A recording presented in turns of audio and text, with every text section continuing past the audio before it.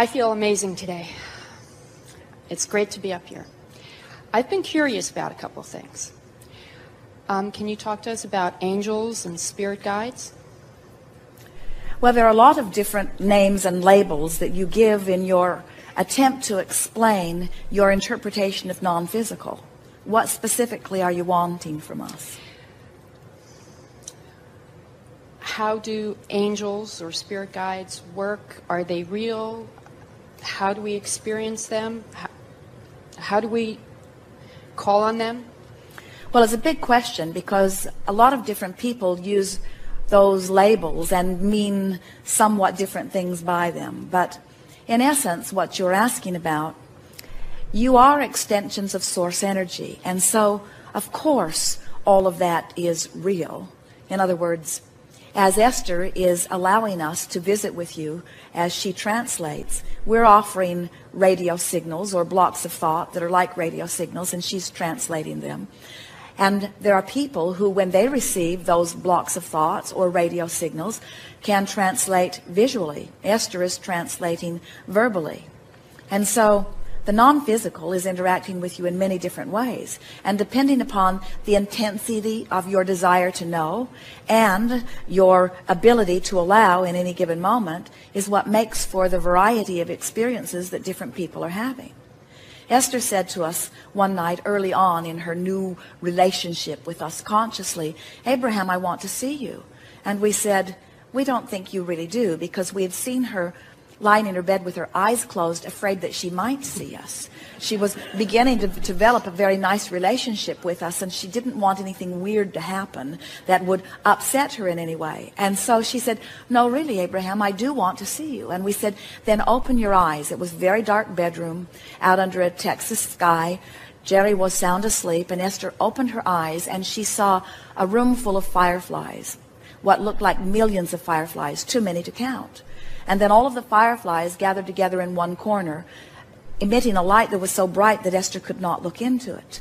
And then the bright light dispersed into several lights around the room, not millions and not one bright light, but several lights around the room that Esther could behold. And then she said, "I see that you are energy." And we said, "This is your visual translation of that which we are."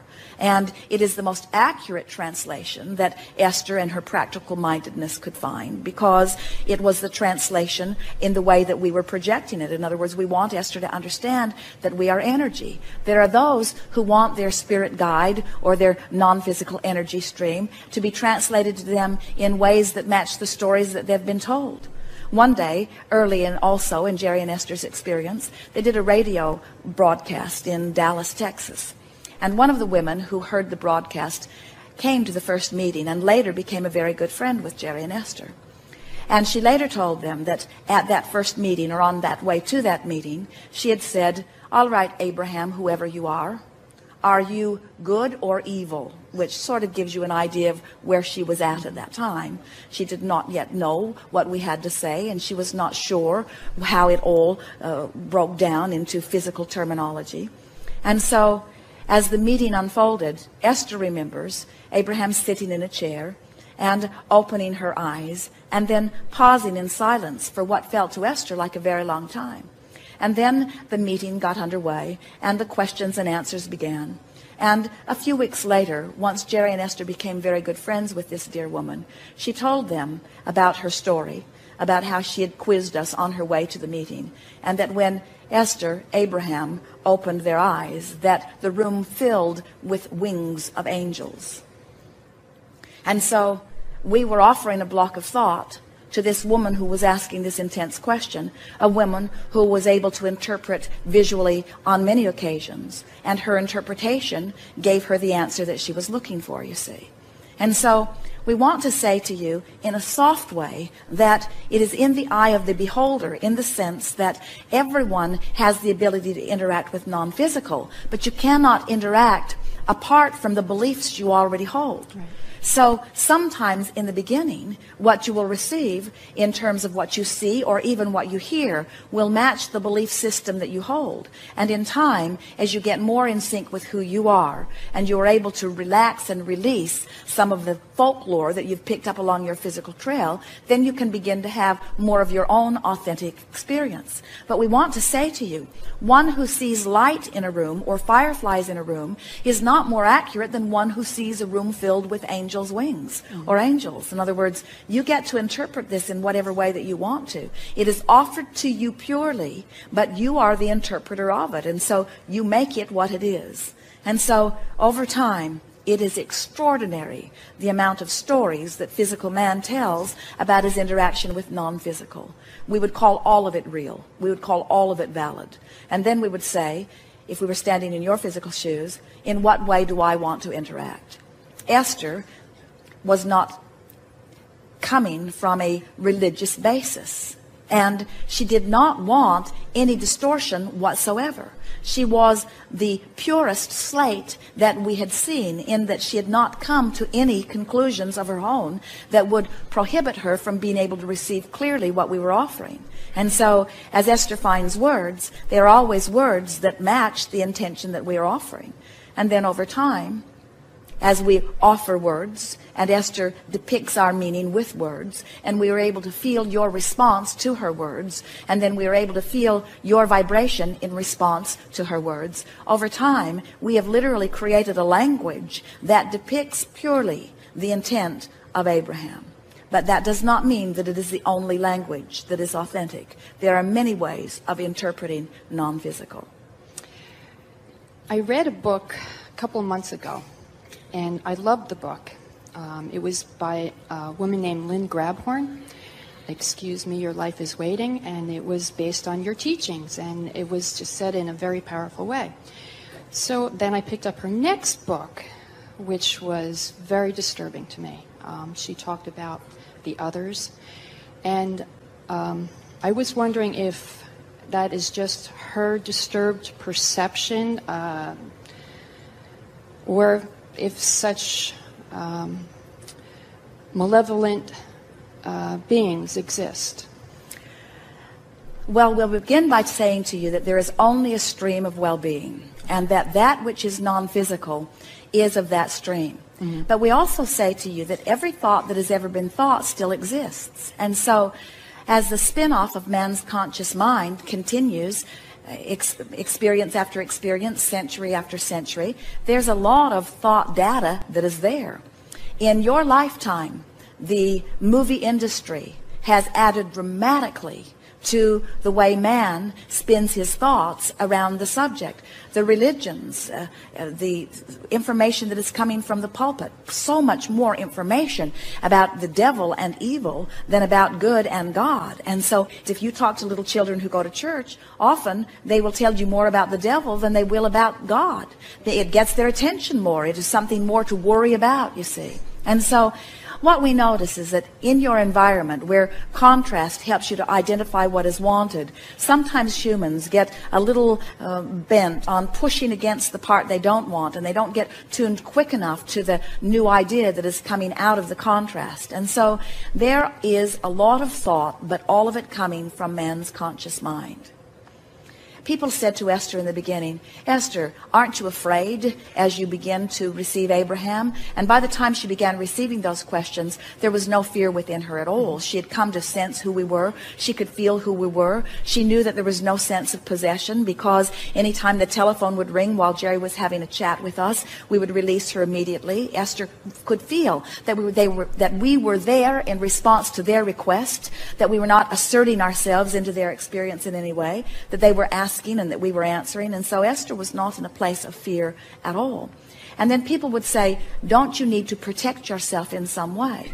And as Esther heard more and more of them saying that, she began asking us about that. And we said, it's just like saying, if I set my radio dial on 630, do I need to worry about getting something from all of the other stations? And the answer is no. When you set your tuner, law of attraction is going to bring you that which is a vibrational match to the signal that you yourself are set at, you see. And so Lynn Grabhorn was a woman, a wonderful woman, who came to many of Jerry and Esther's gatherings. She came to them one day, wanted to have lunch with them, and explained to them that she was going to write a book, and that she was going to base it on what Abraham had to say. And she also said, and I'm not going to tell anyone where I'm getting the material, because I think there are people out there that are very afraid of this kind of thing. And Esther and Jerry said, well, anyone is free to use our material. We are not keeping it a secret. We want people to understand that they create their own reality. But it would be ever so nice if you would let people know where you got the information, so that if they want to go further with it, then they will be able to find the source of it. And now Esther can see, as she gets feedback from the second book, that this woman, this dear woman, was fearful of many things prior to coming to Jerry and Esther. And clearly there was that which was still active in her vibration. She was not the receiver of the material. She was the mimicker of the material. Everything that is written in her book, she transcribed from one of the recordings, you see. And so she was reaching for that feeling of well-being, but she had never really found it herself. And so there are many reasons that people are attracting what they are attracting, but it is our absolute promise to you that there is not some source of evil being out there that has the ability to assert itself in your experience.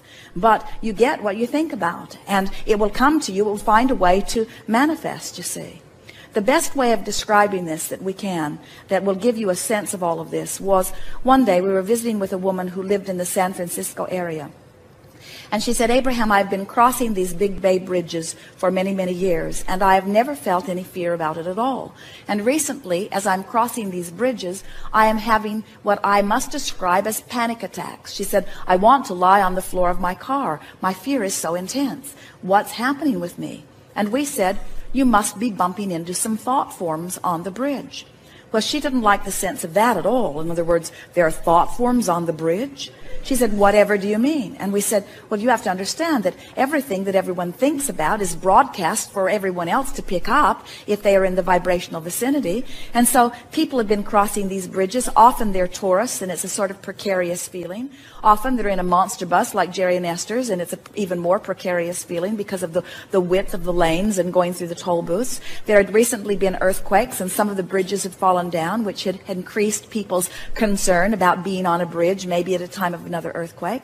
And we said, so all of these people are offering all of these thoughts, and these thoughts are being broadcast around the vicinity of this, and law of attraction is causing a coalescing of these. So there is thought, and then there is thought that is thought upon longer, and these thoughts have come into thought form. But we said, they have been there when you have crossed the bridge, all of the days that you've crossed the bridge. We said, the question is not where are the thought forms coming from, or why are the thought forms there. We said, the question to ask is, why are you now picking up on these thought forms when you never have before? What's been going on in your experience that is making you a vibrational receiver of this?